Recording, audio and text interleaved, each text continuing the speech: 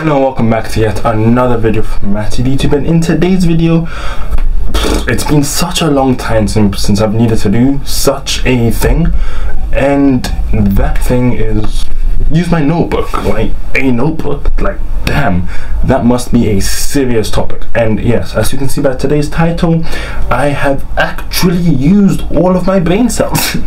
Stoicism.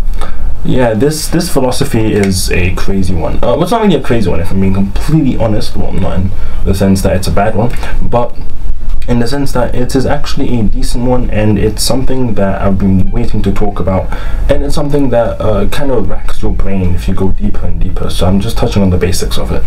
I might get a little bit deeper into it, and obviously I'm going to link it to some of my other videos and contrast it to some of my other videos, so again, be prepared for that. And if you wanted to, you know, like, oh, what is he talking about, like the ultra ego philosophy, the ultra instinct philosophy, I want to know about that. That is anime philosophy, first of all. Second of all, it'll probably be somewhere. It won't be here, I know that for a fact, but it will be recommended somewhere. But I've already told you that I'm going to be using a notebook for the first time in a while, but I hope you enjoyed this video, and let's really get on with it. Stoicism has 4 cardinal virtues: wisdom, temperance, which is basically self-restraint, justice and courage, which not just courage and like, oh, I'm going to fight a lion, but courage in daily things that you do daily, living in general, going through multiple things on your day-to-day basis. I mean, if you're in America, maybe getting stopped by the police or something like that. Just those daily adversities that we face, and the courage to get through such things in life, really. Stoicism is also about tolerance and self-control in situations. A Stoic is basically someone who remains calm under pressure. So someone who may be going through something, again, like I gave the example of the police, or being stopped by the police, remaining calm in those types of situations, really. I mean, a Stoic is someone, again, who remains calm under pressure and avoids extreme emotional situations. That's actually the meaning of a Stoic by definition in the dictionary. Now, Stoicism is basically just around that sort of calm demeanor, which again I can link to ultra instinct. That sort of, it's not really like actually, yes, it is.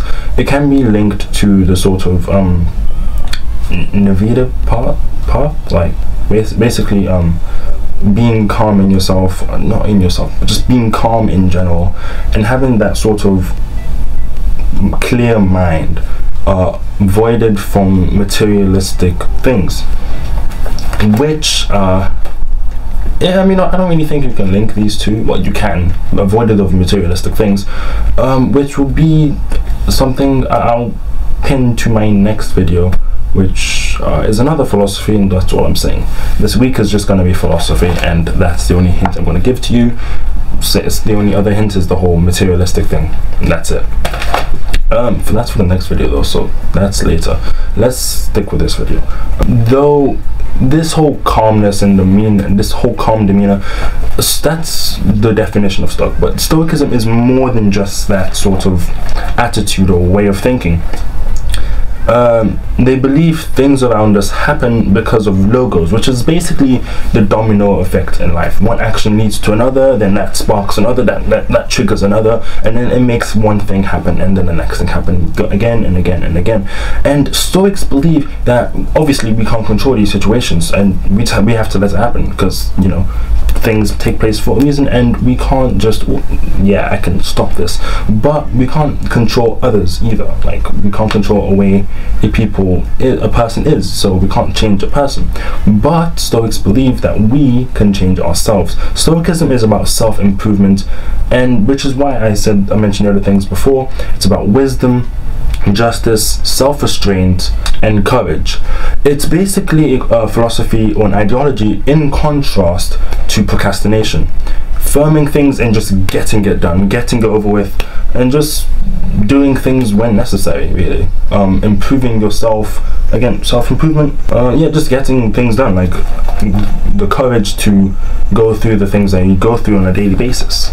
I did talk about like being alive, that even that takes courage. And yes, actually, surprisingly, even being alive takes courage, and your very existence is a blessing and a miracle. You didn't crumble in the face of adversity. Stoicism, again, is about improving yourself, but it's not a self-centered philosophy. It also doesn't encourage passivity,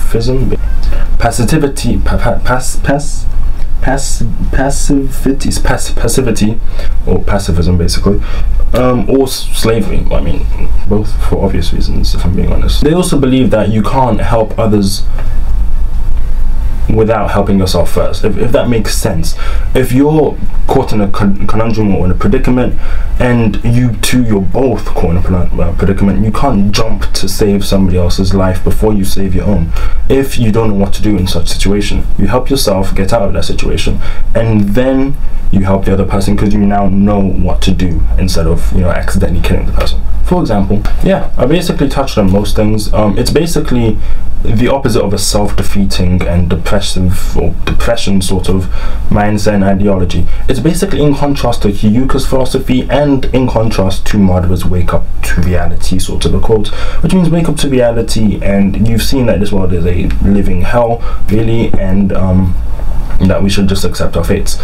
That's like very summarized and like very brief, I guess. I obviously did not say that very well, if I'm being honest, but what I really meant was that Madhura, yes, in a sense, is using a sort of stoic mentality as he sees the problem of reality in this world and is doing something about it, but his way of going about saving the world is, you know, putting everyone under a dreamlike state, which is basically taking the easy way out of trying to achieve peace and changing others instead of fixing yourself, which Madhura should have really thought of a couple times. But yeah, that's really it. What Madhura is really saying, but it's basically in contrast to both philosophies. And I'm gonna have to read this from my notebook. Yeah, basically, to cap this off, so basically just don't have a self-defeating, self-deteriorating, or self-defeating sort of attitude. And in the words of Epictetus, yes, I'm going to have to read this off of my book because I didn't even remember that. And we suffer not from the events in our lives, but a judgment about them. That really caps things off, to be honest. Yes, we don't suffer from the things in our lives, but the way that we perceive them, we can make a bad situation good if we really put our minds to it, and if we, you know, make it work out, or we can just keep a bad situation as it is and like, mumble and moan, grumbling, groan about the predicament that we're in.